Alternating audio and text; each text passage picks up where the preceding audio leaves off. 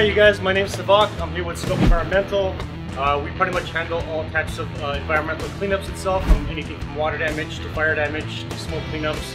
And now we're doing all these COVID-19 cleanups. Currently we are here at Signal Hill. We're actually working on this commercial building. We're doing a full disinfection of the entire building itself, anything inside, desks, chairs, anything that hard surfaces itself, anything that we think people might have touched, including toilets and kitchens. So I'm here with the team itself. We do have our equipment set up. The air scrubbers are set up as far as today. They're all HEPA filtered. So yeah, I'm gonna go ahead and get suited up so we can get the day started.